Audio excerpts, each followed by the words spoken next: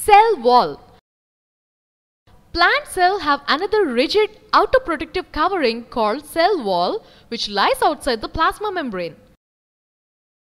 If a plant cell placed in hypertonic solution, the cell loses water through osmosis. There is shrinkage away from the cell wall. This phenomenon is known as plasmolysis.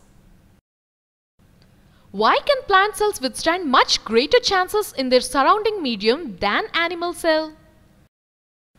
When a flexible cell membrane gains water through osmosis in hypertonic solution, it swells, building up pressure against the cell wall. The cell wall also exerts an equal pressure against the swollen cell, so cell wall permits the cell of plants and bacteria to withstand without bursting.